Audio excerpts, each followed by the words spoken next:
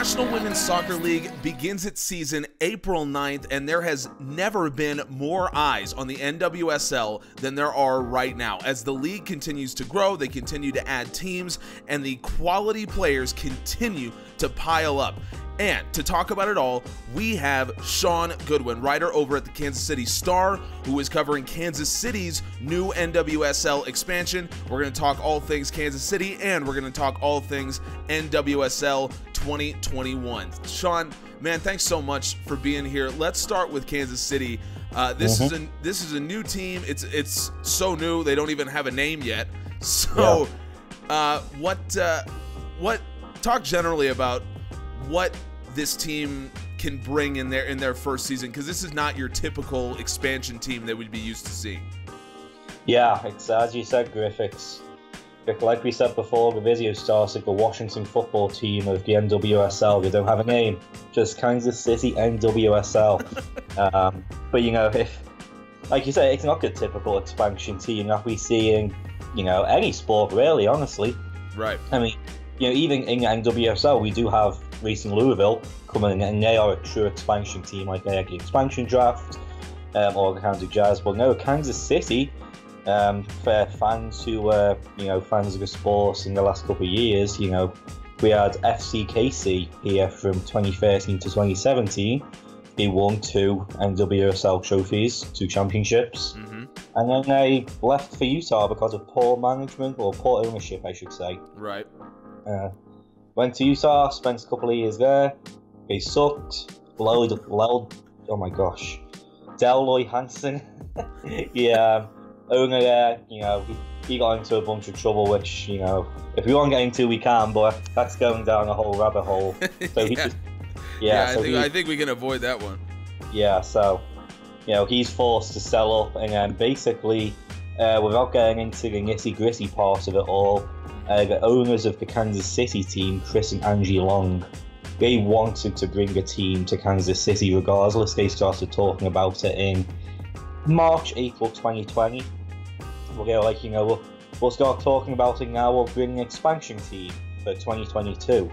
And then once all the stuff with Deloy Hansen went down and they realised that the Utah team was going to, fold or move, they quickly moved to snatch it up. And with that, they got all of their players, all of their draft picks. It's essentially the exact same team. It's just basically a relocation, but it's being branded as an expansion. Which is crazy because, again, I mean, that's just not something that we've seen, I guess, since the whole Cleveland Browns, Baltimore Colts, Ravens thing in the NFL, and that was, 40 years ago? I mean, this is not something we're used to seeing in American professional sports. No, we're not, but because of that, you asked what they can bring, Griff. That was the original question, I think, before I went off on my tangents. Your tangent was part of my question, so it's all good. That's okay. As for what they can bring, the Utah team wasn't too great, but I even heard from the players, like I was talking to Mallory Webber. She's been out on loan for Adelaide United, and she's got that a little bit of the Australian lingo now. She says that it was a bin in Utah. It wasn't trash, it was a bin. It was a bin? Yeah. It wasn't trash, it was the whole trash can? Yeah, well, she didn't say trash can, it's just a bin. I was like, Mallory, you've been there for a year and you're picking up this Australian lingo. But yeah, I obviously the ownership, that kind of all went downhill, but even the management wasn't great, I believe. So, you've got Hugh Williams, who was the assistant coach to Blacko Andonovski, obviously the women's national team coach now. He was the assistant coach when he was in KC and they won the championship. So, they should be an exciting team. I know the one thing that Hugh has been saying the whole preseason is, it may sound weird, I don't even know if I had a definition before Hugh Williams made it a definition, but he said it'll be a classic Midwest team. And what does a classic Midwest team, what does that mean to you, Griff? In a soccer context, I guess it would mean a little bit more physically dominant, I would think. A little bigger, and taking control of the game in the midfield more. Yeah, I mean, it's gritty, it's tough. Okay. And it will be a very attacking team as well. Okay. You know, he wants his wing backs to attack, and we can get amongst the tactics in a second if you want. But on the very base level, yes, they haven't conceded a goal through all the preseason. They beat Orlando 1-0, KU 2-0, and Kansas State 3-0. You know, two collegiate teams, but like I think it was Florida or Florida State just beat Orlando. So you know, so you know, you do have these college teams that can compete. So not even concede a goal and not really be threatened, that looks good for them. But I know Hugh still isn't happy with the goal scoring right now. But heading into the season, if they can continue to be solid defensively, this will be a very attack-minded team. So who is going to be the ringleader of this? If this is going to be a tough, gritty team, then you're going to want that leadership on the pitch and off the pitch. So who's that going to be this year? Yeah, I think at the end of the day, you know, a lot of forks go to Amy Rodriguez. You know, she has the pedigree that she's got. But you know, what is that? What is that pedigree? Just talk quickly about that. Yeah, so you know, I mean, I have to pull up her exact honors, I guess. Give me a quick second, but you know, I mean, she's 34 now, and let me jump to her honors and awards. I mean, you know, 2-time Olympic gold medalist. She was on the women's team in the 2015 World Cup. She was runner-up in 2011. You know, she's won all sorts of international cups. She was here in Kansas City in 2014-2015 when FC Kansas City won the NWSL Championship.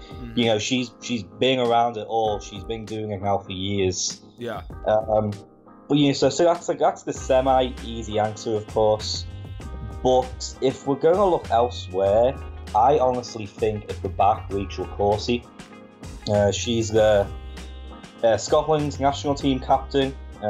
You know, her and Kate Del Fava seem to be the centre-back pairing at the back. I think it's all going to start from Rachel with her leadership, with, you know, her toughness and grittiness, and you know, she isn't shy about taking a ball and running into the midfield. But it's usually Del Fava who's doing that, and Corsie's, you know, happier to sit back and do that dirty work, you know, mopping up, dealing with the on-rushing attackers. So I don't think there's an official, like, you know, vice captain named, but definitely Rachel. And then I think the second one is Desiree Scott, Canadian international. Her nickname is literally the Destroyer. And yeah, she plays the 6, so you know, she's going to be in that midfield. All right, that's fitting. Yeah, she's in the midfield there, so you know, it's, again, with Hugh Williams' tactics, it's her and Gabby Vincent who's kind of going to be her backup, it seems. Both of those ladies, they are solid, you know. So far, it's all been closed to media, but they let me into the K-State game. Desiree Scott, she'd already left, she was in Kansas City, but they didn't play her, but she'll be away for the first game against Portland because of Canadian international duty. So, you know, I was watching Gabby Vincent, and you know, she was picking her times to go forward and back very well. You know, sometimes she'd just be sitting in front of Del Fava and Corsie, kind of, you know, giving those triangle options with those two in the wing backs. And other times she was up the field playing passes to the likes of Amy Rodriguez, and she scores the team's first goal. Actually, it was a header from a corner. So, again, two gritty players who aren't afraid to. They don't know when they've lost, if they even have lost. You know. Yeah. Like, absolutely. If they're losing a battle, they'll just keep going. So that's some of those big names when we talk about a classic Midwest team. Yeah. I think about for Vincent, Scott, and Corsie are my big three there. Well, so it seems like if you're the kind of team that is dealing with the circumstances that Kansas City has had to deal with over the last few years over in Utah that you alluded to earlier, it's always important for teams to have leaders and have really tough, gritty individuals to help them along when the times get tough, as we know. But specifically, when you're dealing with these kinds of circumstances, it seems like it's even more important that you have those rocks that you can lean on. And it seems like from a tactical perspective, that's kind of what's fueling Kansas City the way that you describe them is obviously from an emotional standpoint, you have these rocks that you can lean on, but also from a tactical standpoint, there are those players that you're going to turn to when you need things to happen. To give an example, we just talked about the U.S. men's national team in a video last week, and it would be like the Christian Pulisic, the guy that when you need something done, you need to give the ball to that guy, and it seems like Kansas City has that person or people. Yeah, they certainly have those people. I mean, I don't have the exact number off the top of my head, but I remember researching it. This was a couple of months back now, and 8 or 9 of the players still on this team, they were here back in the FC Kansas City days. Wow. Like some of those, there's Rodriguez, and then there's like Nicole Barnhart, who's like probably the second, maybe third string goalkeeper at this point. But because of Lola Bonto was on that team. Yeah. Trying to think who else, but there's a few, and so you've got those ladies who they were here, they left, they went through all the Utah stuff, and they know what it's like to play in Kansas City. So from the emotional standpoint, I think we're all happy to be back here too, from the sound of things. Yeah. And you've definitely got the players that you can turn to, and they brought in several top players too. I mean, Mariana Larroquette, Argentinian forward. She'll miss the first game as well. She got called up to the Argentina squad about an hour ago, actually. That's a pretty good problem to have, I think. If you're missing players for international duty. Yeah. So because once we get into the grander scheme of the whole league in a little bit, you'll find that Kansas City is in a really good position, I think, in that they have a couple of Canadian players, they have Larroquette, they have Rachel Corsie for Scotland, but they don't have any US women's national team players who are going to get called up for like the Olympics and miss a big chunk of the season. And there's other teams in the league, like I know Portland is really heavily affected by this. Yeah, and we'll get to them as well. I think people will be surprised the number of national team players that are here in the NWSL. Yeah. So when the Olympics kicks off and the qualifiers and just even friendlies and stuff, those players are going missing, and Kansas City doesn't really have that issue, to be honest. It's a relatively low-key team, but one that, again, we'll get to the expectations for the league and whatnot in a bit. I'm not expecting them to come storming out and winning the Challenge Cup and winning the NWSL Shield and all sorts, but they certainly should be doing better than what they were doing back in Utah for those couple of years when they didn't make the playoffs once. It certainly sounds like they're trending in the right direction. What has the community involvement been like now that this team has returned? Honestly, when it comes to straight up, team and the community itself, it's been tough because of COVID, obviously. Yeah. But even just through social media and interaction with fans, and they will have fans for the first game. They haven't said how many yet, but I think it's going to be 50% capacity. That's what it sounds like it's going to be.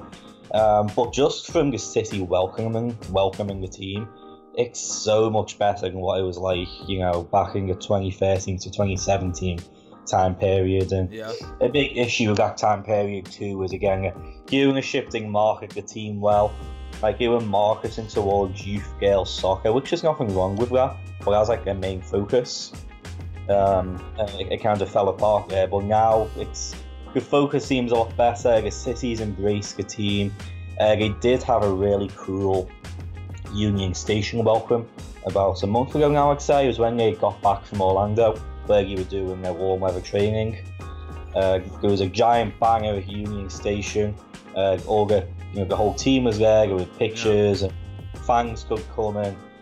People could see the team from distance for a while, and then again they're being very conscious because of COVID. So the team left, but they left the big banner up there, and it was like, I forgot what the phrase was now. I think it was "We play for KC," like the big lights and stuff. Yeah. So that's been cool. And what's the other thing I was going to say? Oh, right. Again, it was around the same time. Anyone who's familiar with Kansas City, if you're not, look it up. But like when there's Red Friday for the Chiefs, they'll do it for the Royals. The whole city, all of its largest buildings will turn on the lights like that colour. So like a city skyline will be red or blue, and for the NWSL team, it was light blue. It was the whole city was coloured light blue, which was super cool to see as well. Wow. So yeah, so they're definitely welcomed into the city, and I think there's a lot of people excited to have another soccer team here, and I think that plays into the whole idea that Kansas City has always says it's the capital of the US capital of soccer kind of deal. And when you have an NWSL team here previously that got bad support, frankly, it's tough to hold that title, right? Yeah, so I think, well, and especially with the level of success that team enjoyed. Exactly, a championship winning team, and you barely heard about it. And I get we had the Royals in 2015 and the 2014 World Series too, and I guess that was when the Chiefs first brought in Alex Smith, and things were looking a bit exciting there. And Sporting, they were winning their US Cups, and they were coming off a pretty fresh MLS Cup victory, I think in 2013. Yep. So yeah, there was a decent period for other Kansas City sports, but then when you've got the women's team winning 2 championships and it's barely even whispers, it wasn't a good. It should be exciting this time around. Well, I think that leads really well into talking about the league as a whole, because that problem is not contained only to Kansas City. As we know, the National Women's Soccer League, it's been around for a number of years, and only now is it starting to kind of creep into the more generally known sports leagues in America. And I think the NWSL as a league deserves some credit for what they've done, signing a deal, a TV deal with CBS. They're going to have all of their games televised on either CBS Sports Network or on Paramount Plus, which I think is a really good move for them. I think as a sports league, you need to make sure that anyone can see all of your games, and Paramount Plus, it depends on how you feel about different streaming networks, but that one I think is a pretty good deal. So I think you'll draw in a lot of people who might be curious and want to go watch that. And the other thing with the NWSL just as a whole, we as American soccer fans, we have this expectation that American players will go play overseas. Certainly on the men's side, that is the case, and basically everyone who plays for the men's national team is playing overseas. That's where you're going to get the best competition, so that's what we're used to. But on the women's side, I think people would really be surprised how many U.S. women's national team players, the types of players that were winning World Cups for the U.S. are actually here in America playing their club soccer in the NWSL. Almost every team has, excuse me, at least 1 or 2. And so you talked about the Portland Thorns earlier. Portland is going to be one of the favorites this year. And the format, for those of you who don't know, they play the NWSL Challenge Cup. That's what's going to be starting here in a few days, and then they'll transition into the regular season. And so Portland's going to be a favorite in both, and they are led by several women's national team players, including Becky Sauerbrunn, Lindsey Horan. They just got Crystal Dunn. So Portland, anchored by that level of player, looks like they're the favorite, no? Oh, no. I think definitely it's going to be between Portland and the Reign this year. The Reign formerly being, why am I forgetting their name? Griff, help me here.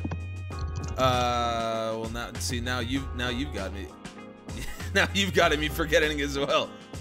Yeah, give me a second. Seattle Reign. Yeah, sorry. The Seattle Reign FC and it's been taken over by Lyon. So they've now got the power of French Lyon, women's soccer money behind them, and you're talking about NWSL in America being one of the top leagues for women's soccer. Yeah, I think the big three, honestly, America, England, and France seem to be the big three. So, Lyon is now pouring money into the Reign. So you've got them, and like I say, you've got Portland backed by Sauerbrunn. You've got Christine Sinclair of Canada. Yep. They brought in Crystal Dunn, and they just got a new goalkeeper too, Shelby Hogan out of Providence.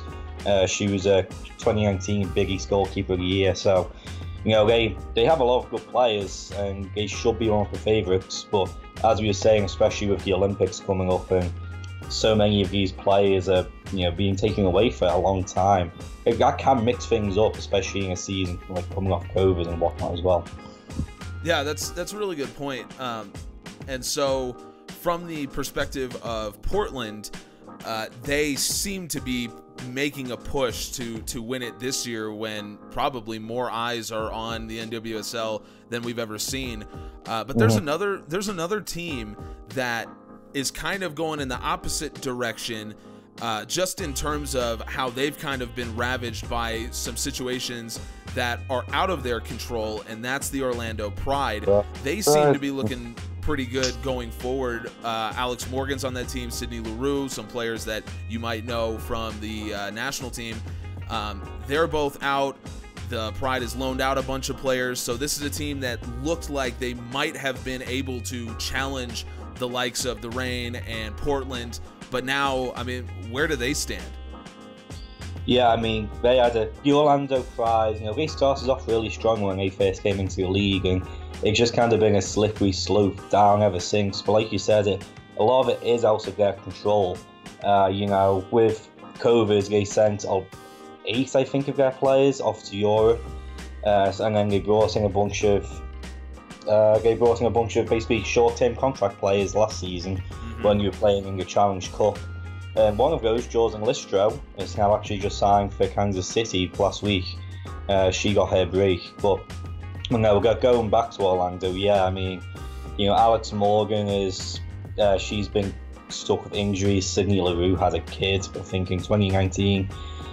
Even heading into this year, you know, Viviana Villacorsa, she was a first round pick from UCLA, which and a tremendous player as well. I can say from experience, having watched her in college, terrific player. Yeah, and you know, she along with many other players. Sorry, I just saw West Ham score in 6 minutes. Anyway, sorry. No, so you know, like many players in the 2021 draft, they've decided to stay for the spring season, just because, you know, it's their last, because of COVID messing things up, and it's possibly their last year playing for college. So yeah, Viviana Villacorsa stays with UCLA, and in the first game of the spring season tears her ACL. She's out for 2021. Absolutely brutal. Yeah, so, you know, now you're looking at the second round pick, Michaela Colohan, BYU player. Again, I've got her stats here: 28 goals, 16 assists in 57 games.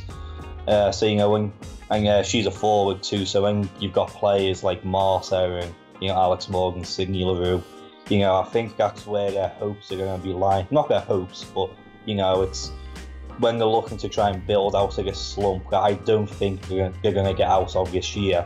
That's one of those games that they'll be looking to. Yeah, it's really interesting that now this year there's that extra wrinkle of players, you know, like you said, going back for their college seasons, and then, you know, potentially trying to make their returns or their debuts in the NWSL after that.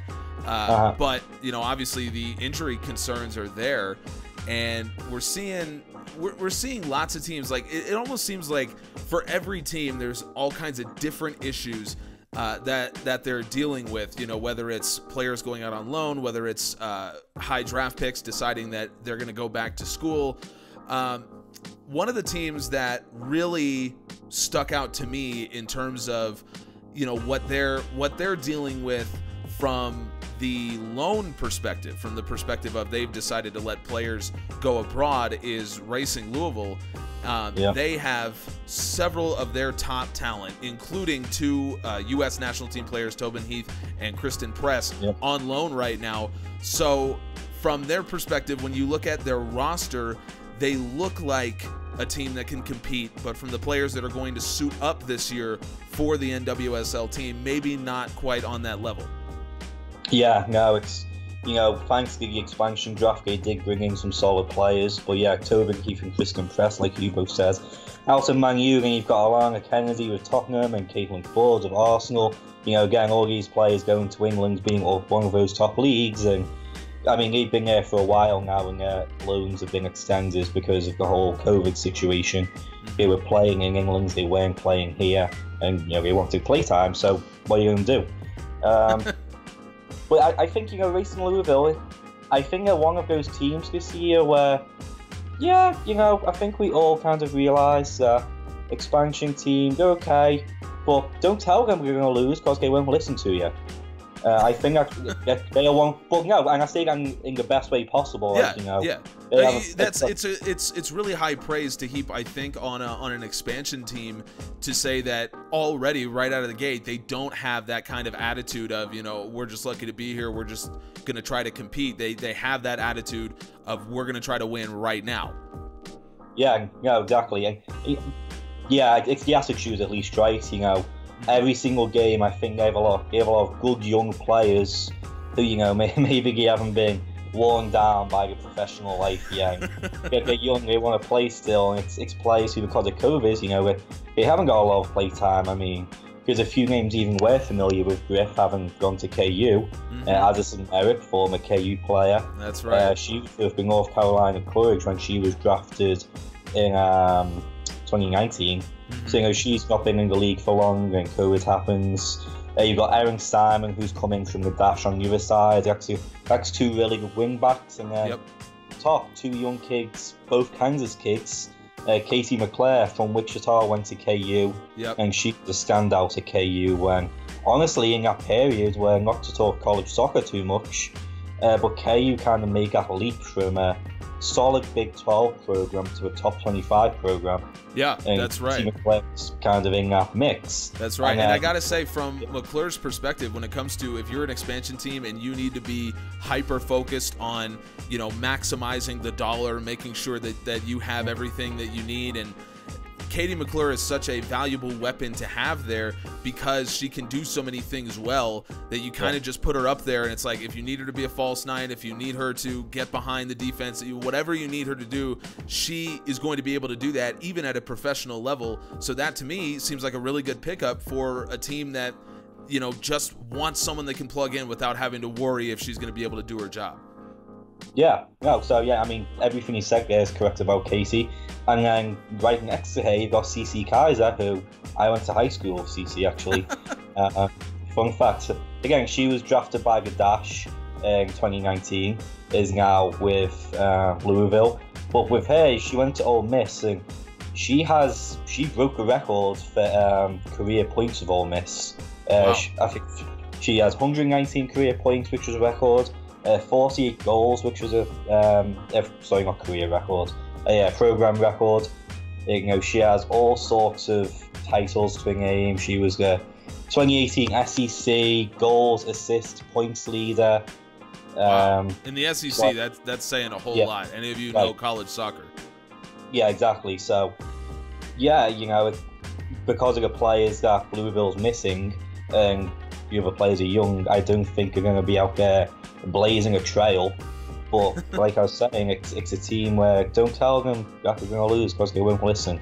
And I think once they do get a lot of their bigger players back, even if it's next year, once it's kind of a fresh start, they could be a dangerous team despite being relatively new to the league.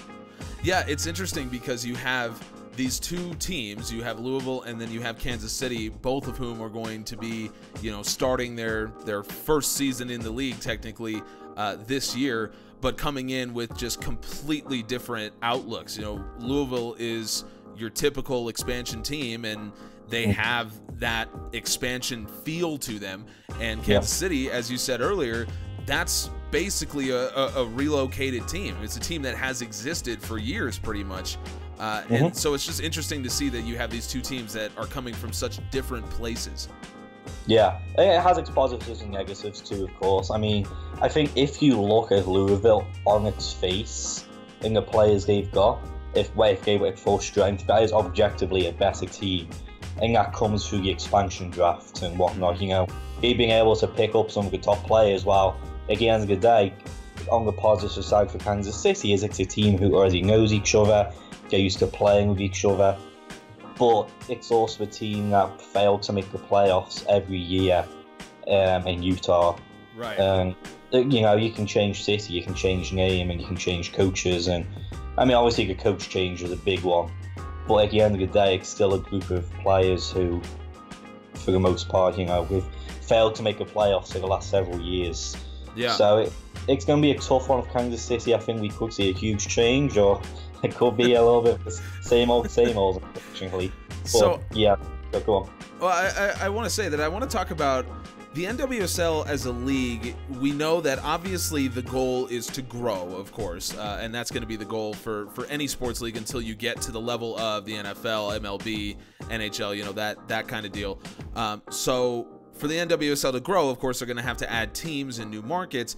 It seems to me that when you look at specifically Louisville, the newest expansion team, the expansion process and the way the draft works and all that kind of stuff seems to be fairly friendly to expansion clubs. It seems like the goal is to make sure that expansion clubs can compete early on. I mean, from year one, essentially, they want those expansion clubs to be able to make an impact. It's something similar to what we've seen the NHL do when Vegas expanded, and the NHL wanted Vegas to be able to compete early, so they kind of structured the rules so that, you know, Vegas would have an advantage over what we see from expansion teams maybe in other leagues.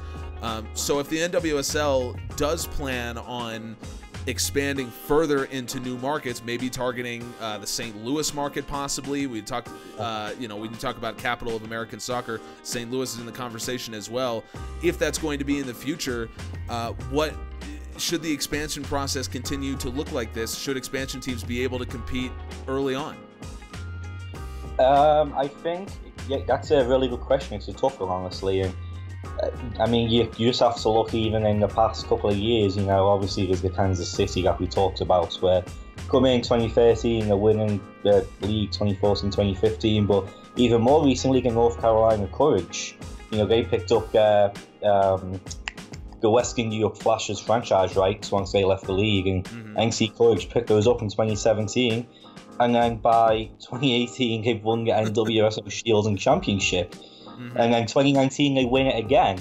So you know, then you do begin to ask, and you look at your current Louisville team, is it maybe a bit too overpowered? Because, you know, that's got to be tough for other teams who've been in the league for a while, and they're going through rebuilds, or it's up and down, it's a process, and getting a new team can come in, and because of how the expansion draft rules work, and just because I mean, there is a lack of teams at the end of the day, right? You know, there's only 10 at the moment. You know, you've got Angel City coming in, like you said. You can look at teams like, well, cities like St. Louis and Utah will hopefully come back. They do have a seat at the table, they've been told. So, you know, I mean, I can look up. I think it's till 2022. I think if Utah could get a team together, they're saying yes, we're more than welcome back in the league. Just because of that whole situation. So, you know, we could be looking at least 12 teams in again. Well, you know, we're at 10 now, another 2 teams in the next couple of years. And as you get more teams, obviously the players get spread a bit more thin. But right now with the NWSL, every team, or you think every team obviously is, like Sky Blue FC is a bit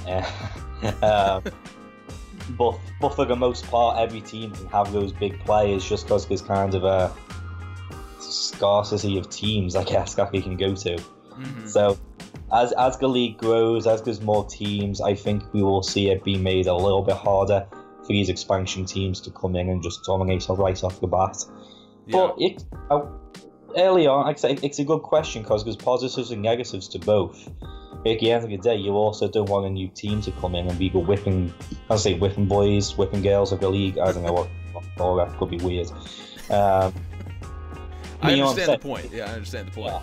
But yeah, so you don't want to just be like way below the rest of the competition when there's only 10 teams. So it's a tough thing to balance right now. Yeah, and it's such an interesting situation as well because you have, on the one hand, the NWSL as a league is growing, but they don't look like, in terms of the talent, a league that is growing. They look like a league that is established. When you look at the amount of talent from, you know, those of us who are soccer fans, we know a lot of these players from the international scene, you know, performing for their countries.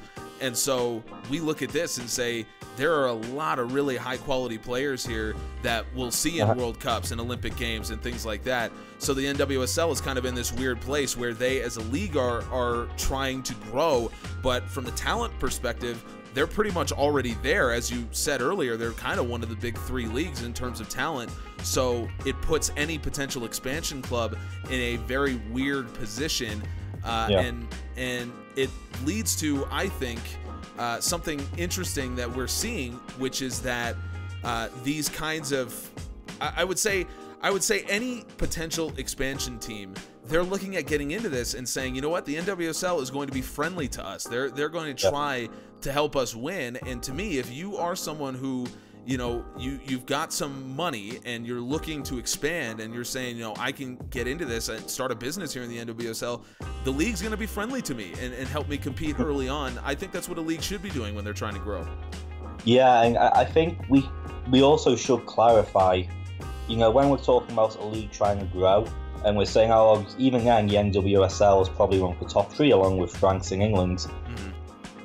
Like, trying to grow in the sense of, for the women's game, I mean, again, they're one of the biggest, but it's getting to the point of, you know, being on TV and being followed as much as the men's sports. And again, that's a whole new argument right there. Mm-hmm. The whole rabbit hole that we've talked about off air plenty of times. Mm-hmm. But yeah, so when we're talking about we're trying to grow, of course, in the women's game itself, that's why the best players are coming here.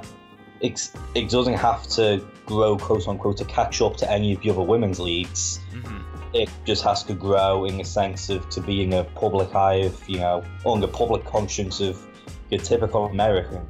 Yeah, and we're working towards it. I think, you know, the last couple of years has helped towards that. Obviously, the last year, the NWSL was the first professional sport to come back in America, get the Challenge Cup, and it was on TV, and that, you know, that had some great viewership. And if you look at, there's an account I follow, looks at all of the major sports. It's on Twitter. It looks at all of the major sports teams, like all of their Twitter accounts, and it looks at the engagement based off, you know, how many followers they have and the growth and whatnot.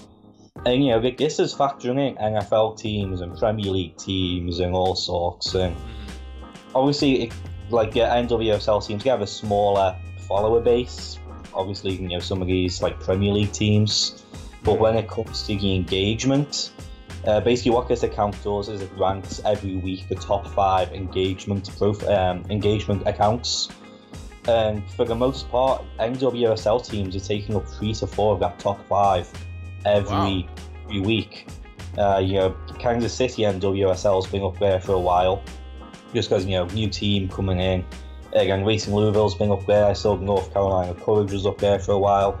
You know, it's the slower follower base, but the engagement is up there despite having that lower kind of following base to, you know, fees off of. So, you know, it is gaining attention, even just compared to a couple of years ago, for sure. Yeah. I forgot where my point going off this was. I think it's just, you know, growth for the league, I guess. Yeah, and from the NWSL's perspective, it is kind of fighting a war on 2 fronts, if you will, because not only are you trying to grow the league in the sense of getting more fans, but the sport of soccer itself is also growing in the U.S. in popularity. Yep. So they're trying to fight that war as well. Mm-hmm. Yeah, they are. I mean, it's like I text you this morning, just the sports of soccer as a whole, and I was in Quick Trip wearing my Liverpool jersey, and then literally in just a random Quick Trip. If you guys aren't from the Midwest, it's our best gas station. Number 1 in the gas station power rankings. Absolutely number 1. KC is close number 2. And then Come and Go, number 3. I'm not kidding. But no. Yeah, I know, there was a Liverpool shirt, there was a US men's national team jersey, a Mexico, a Barcelona, and a Marseille jersey. Just all in a single gas station. I'm like, what the hell's going on? It's just like a venture in this Quick Trip I didn't know about. Well, no, you wasn't have seen that 10 years ago. No, absolutely not. You probably wouldn't have seen the men's national team jersey 10 years ago. Yeah, the only jersey would have been 14-year-old me with my stupid accent. Liverpool jersey. But now, so yeah, they are fighting on the two fronts of growing their own league and to, you know, compete with, I guess, the competitors, quote unquote competitors, MLS. You know, how can we get the same kind of viewership as MLS? And then, yeah, just being part of the overall growth of soccer in the US. Right. I think it's honestly helping them, because you look at the Women's Super League out in England. I don't know much about France. Honestly, I know they have some, you know, they have Lyon and Paris FC and whatnot, PSG's there. But for England, yeah, you know, they have big, like, all of their teams are like affiliates to the men's teams, like it's just Chelsea, Liverpool, Tottenham, blah blah blah. Yeah. And, you know, big players do though. A lot of the English players are still there. Sam Kerr, I mean, she's in the short history of the NWSL. I mean, she's a NWSL great. I mean, you know, 2-time MVP, 3-time Golden Boot winner for Chicago. Wow. Like, yeah, you know, so yeah, she jumps over to England. But especially when I lived there, again, I moved here in 2011. But even just, you know, like, I watch Sky Sports News a couple of times a week, and just from talking to people back in England, you don't hear anything about the Women's Super League. Like, nothing. It's because it's so overshadowed by the Premier League, and there isn't this push for soccer. While here, because the MLS, you know, MLS is, I think it's getting better and better by the year. Again, we've had these arguments so many times. Right. But it's obviously not to the level of Europe, and this goes back to our debate of last year with the US men's national team. You know, they don't have that out yet. They're still trying to build in the US. Right. So then to get NWSL to, you know, I don't want to say hop on that train, but, you know, kind of help steer that train. It's a pair of them working to build soccer in this country, and that's really playing into their hands as well to getting the public eye a little bit more. Oh, it's really interesting. It's a great point that you make, because it's the difference between getting in on the ground floor versus, and hoping that building gets built into a skyscraper, versus that building is already 100 stories and you have to kind of find where you slot in. And so maybe it's kind of an advantage for the NWSL to be starting in a country where the game of soccer is growing so fast. It's not at the level that it is in those European countries, but it's growing. And I think the way that you help that is you start to cross over with people that non-soccer fans would know, and start to kind of get them interested in saying, you know, what is this? Let me look at this. I've heard about the U.S. women's national team, and you know, kind of going along those lines. And the North Carolina Courage, they have done that. So Naomi Osaka, the tennis player, former world #1, obviously multiple-time Grand Slam champion, one of the most recognizable faces in tennis right now, she bought an ownership stake in the North Carolina Courage. And that is someone who a lot of people know. She's one of the most popular athletes on the planet. And so to see her getting involved with something like that, that's just, you know, kind of more ammunition for the NWSL when it comes to getting more and more people to come watch the product. Yeah, no, you have Osaka, you have Serena Williams, who is a part owner in Angel City FC. They're coming into the league in 2022. Not quite as big of a name. This is more just the Kansas City side, but, you know, when you've got Patrick Mahomes' fiance, Brittany Matthews, she's a part owner in the NWSL team. And, you know, people might not, especially like football fans, they might not know soccer in the NWSL too much, but they sure as hell know Patrick Mahomes. That's right. And, you know, it's when the star child of this city, his fiance, is a part owner in a team, you know, that's helped build some sort of, you know, following and base for them to go off of too. Yeah. And I mean, both of those guys have been shown up to the games. When I was at the K-State game the other night, you know, they walked right past me, just exchanged quick pleasantries, but they came straight from the Royals game, which Patrick Mahomes has a part owner staking straight into the NWSL team's game. Wow. You know, they're making a presence seen. You know, they were taking pictures with, after the fact, like it was like Swim Soccer Village where a lot of youth teams play. So afterwards, they were taking pictures with fans and stuff as well. All that stuff helps for sure. So when you're getting these big names into, you know, owning, whatever you call it, like owning teams, that's great. Yeah. And then of course we can get onto the US Women's National Team. I mean, you know, everyone knows, so, you know, the big names on that team, whether it's Megan Rapinoe and say Alex Morgan's been in the spotlight for years, and right. Again, it's a whole argument, but it was Rapinoe, and who else just went to the Lighthouse? Margaret Pearce, it was. Yeah, the pair of them, they go to the White House, you know, and now going the political eye and talking to Joe Biden, and it's just, obviously that was more along the lines of the equal pay side of things. But when you're getting these, you know, US women's soccer stars in the public eye, it can only help but grow the game, or at least bring awareness to the league, right? Yeah, and when it comes to that, there's another name who's kind of been out there because of her pedigree, and that is Trinity Rodman, just drafted to the Washington Spirit. Obviously, her father, Dennis, almost every American sports fan knows Dennis Rodman, played for the Pistons teams in the 90s, and then played for the Bulls teams that did the three-peat, and of course there was that massively successful Last Chance documentary that he played a big part in. And so I think you're kind of starting to, from the NWSL's perspective, when you try to make new stars, having someone come in, obviously incredibly talented, Trinity Rodman is. This isn't like a handout, you know, obviously she's talented. Second pick. I didn't play a single minute in college. Which is crazy to me, but you know, we see that in baseball, we see that in hockey. So you know, the NWSL being again pretty kind to the athletes if they want to go try to make some money. But you know, from that perspective, when you try to build new stars, you know, it's all well and good to have the U.S. Women's National Team having their players there, and there are the established stars that we know about, like you just mentioned. But at some point, you do have to look at building new stars. Who is going to be the face of the league? And Trinity Rodman seems like as good a face as any, given her pedigree, given her ability. And so the NWSL, I kind of like that they're a little forward-thinking when it comes to that. Yeah, I mean, you know, I don't know how forward-thinking it was in Washington Spirit saying, we're going to, you know, take Trinity Rodman because of Dennis Rodman, of course, you know.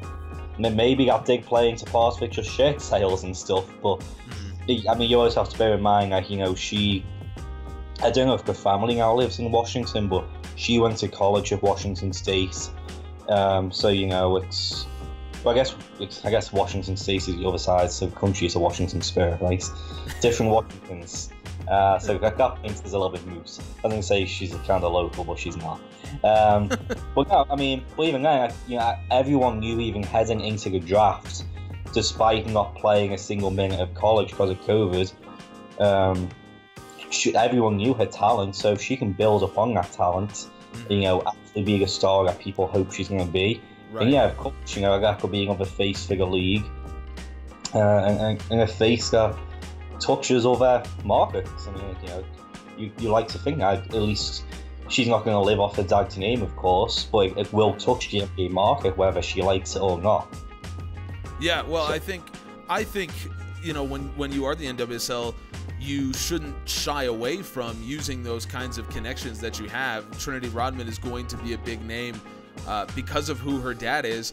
It's not her fault that, you know, her dad is so recognizable. But again, at this point, any way you can bring in a star, any way you can make a star that people are going to know, you know, to me, I think that's from the NWSL's perspective what they need to do. And it's not only just her. I mean, you already have young players that are making their names on the national team level. Of course, Mallory Pugh, someone I'm a really big fan of. She's over with Sky Blue, Chicago rather now, after she was traded. But so she's there. Lindsey Horan is starting to make a real name for himself on the international stage. And so, you know, when it comes to building stars, for me, however you can do it, you want to have those names that are recognizable, that people are going to immediately, connect with the National Women's Soccer League. Yeah, no, I think one of those names you did mention, Lindsey Horan. I think she could be instrumental going forward. She's been in the league a couple of years now. She's been on the US Women's National Team a couple of years, but I think one of the really interesting things that I've heard with her is I was telling you earlier about my Mallory Webber interview, because she's coming back to Kansas City later this month, and it was just like a fun little Q&A kind of thing, and I asked her, who her favourite player of all time is. It was Messi, just so you know. But I also asked her a favourite player who she's played with, and she said Lindsey Horan, who they're about the same age. And she said Mallory Webber, she was with Portland from 2016 to 19. Like, she's been there for championships too, and she got there around the same time that Lindsey Horan got there, and despite her young age, she said Horan was probably one of the leaders on that team, and she was helping her with getting settled in and drills, and just being a leader basically at tender age of 21, 22. So especially, I don't know if the trend continues, but I feel like especially the women's soccer, they do tend to play a lot longer as well. You look like, Rapinoe is no spring chicken. Sabrum isn't. I'm trying to think who else. Carly Lloyd.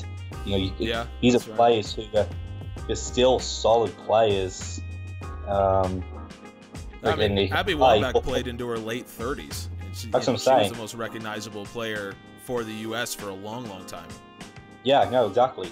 So, when you've got a player who already has a name for herself now, like 25, and if she can keep up those playing levels and keep on doing what she's doing for the next 10, 12, 14 years, then Christ, if they can keep winning World Cups, that's another player who could be an all-time great if she keeps on this trajectory.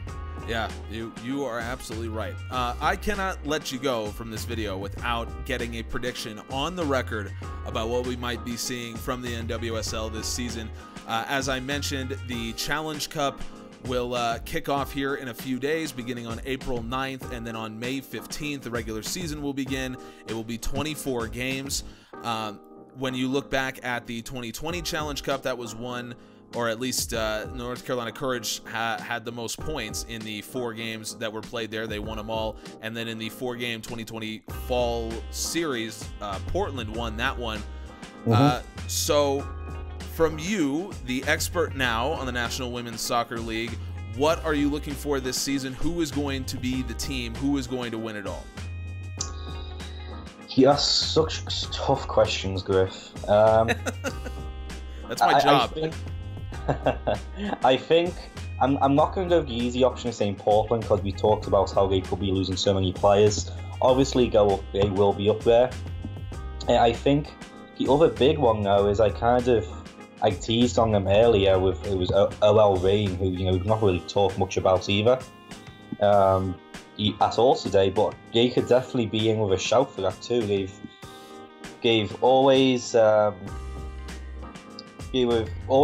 not always, but they've been very good defensively the last couple of years. They brought in former England #1 goalkeeper Karen Bardsley. You've got Megan Rapinoe coming back. They just traded for Tazara King, who was a standout on that Utah team and came to Kansas City. She probably would have been Rookie of the Season in 2020, obviously. They brought in Angelina, who, I'm not going to say is the next, Marta or Debinha or someone. But she's done it all for Brazil through all the youth levels as their captain in those youth levels. So, and they don't have that many players who would be taking away from the league, taking away from the team because of Olympic duties and whatnot. They'll be affected just as much as other teams, but it's not over the top. So right, it's not like a situation that we talked about earlier with some of these teams where they're going to get just absolutely ravaged by some of these national team call-ups. Exactly. So especially with the backing of Leon behind them, who knows if they bring in more players. At the end of the day, I think I don't know if they made a ruling on this, but because they're connected with Leon, there's no reason why they can't loan players to each other either. So you ask, we're going to be loaning players from Leon later in the season. I know that was a question when the takeover first happened. So now I think Leon is OL Reign is an excellent option for first, not a surprise, but a great challenger to Portland. Okay, if there were going to be a surprise, who would it be? I know I unfairly talked crap on Sky Blue FC earlier. I did. But if we're going to talk about a surprise, I'm not going to go out and make them a favour, so I'm not even going to claim that, yes, they are going to go out and, challenge properly, but I wouldn't count them out either. They just lost their team captain, Sarah Walmo, and we talked about Mallory Pugh, to Chicago, but, they've still got Carly Lloyd, who we were talking is, she's getting on, but these players play till later in their career.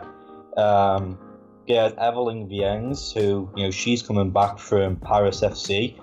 She got 11 goals in 14 games there. They have a great back line with Gina Lewandowski and Estelle Johnson. And then you have Kaylin Sheridan in goal, who is sneakily one of the top goalkeepers in the league.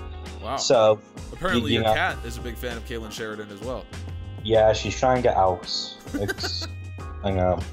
I'll bring my laptop while I open the door. But yeah, so you can definitely be one of those sneaky teams that could, maybe do something. Yeah, that's interesting.